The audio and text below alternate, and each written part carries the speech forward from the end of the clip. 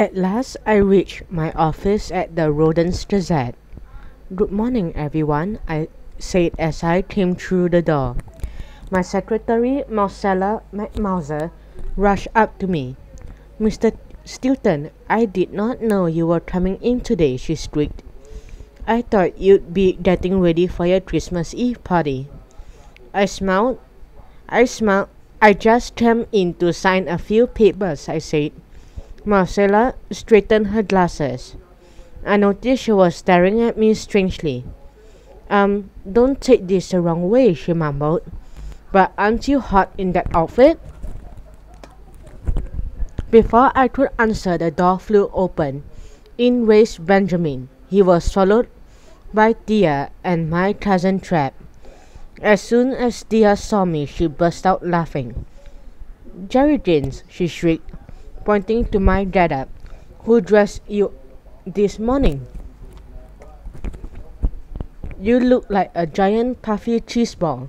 Then she collapsed in a fit of giggles. Trap stuck his snout right up to mine. "Off to the North Pole, Geronimouse?" he smirked. "When are you leaving?" I rolled my eyes.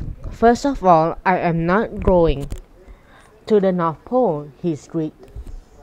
"And second, my name is Geronimo." That made my cousin roar with laughter. Soon he and Thea were both rolling around on the floor in hysterics. I sighed. Those two are as different as a carton of cottage cheese and a box of caramel Swiss cheese juice. But they have one thing in common. They love to tease me. Only Benjamin didn't crack up. Instead, he gave me a hug. My parka was so soft he sunk right in. "We just came by to say hi to Uncle Geronimo," he explained. Then he leaned close to whisper in my ear. "Good thing you dressed up warmly," he said.